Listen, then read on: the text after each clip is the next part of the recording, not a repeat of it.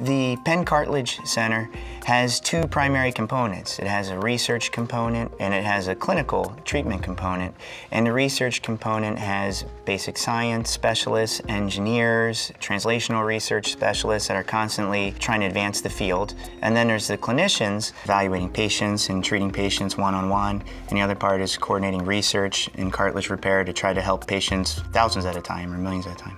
There's a little rim of cartilage around these defects, which is similarly not healthy.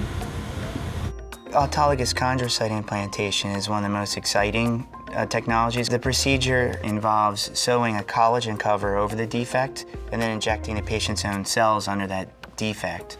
So the repair is done with all the patient's own cells. I'm excited to see the patients that I've already treated at 5 years and 10 years and 25 years and make sure that the cartilage is durable and it's holding up well and that they're maintaining an active lifestyle. The autologous chondrocyte implantation has been performed since the 1990s in Sweden. And some of those patients have been followed for 20 to 25 years. Many of them were elite soccer and hockey athletes in Europe, and they still are doing well with their native knees. And then I'm excited to see as the technology gradually changes and develops further, if the patients are doing better or worse, and are we moving in the right direction with our advances. And that's the biopsy site, that's where we took the cells from. See how that fills in because it was super narrow. This wouldn't, and it's a weight-bearing portion, this wouldn't do that well.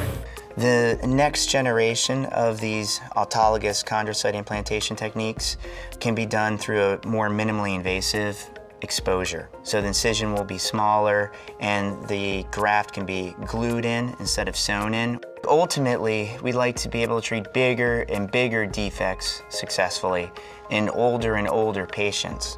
The durability of these cartilage regeneration techniques is really the key. From the time of the surgery to the time to participate in all the exercises without limitation, that can take a year.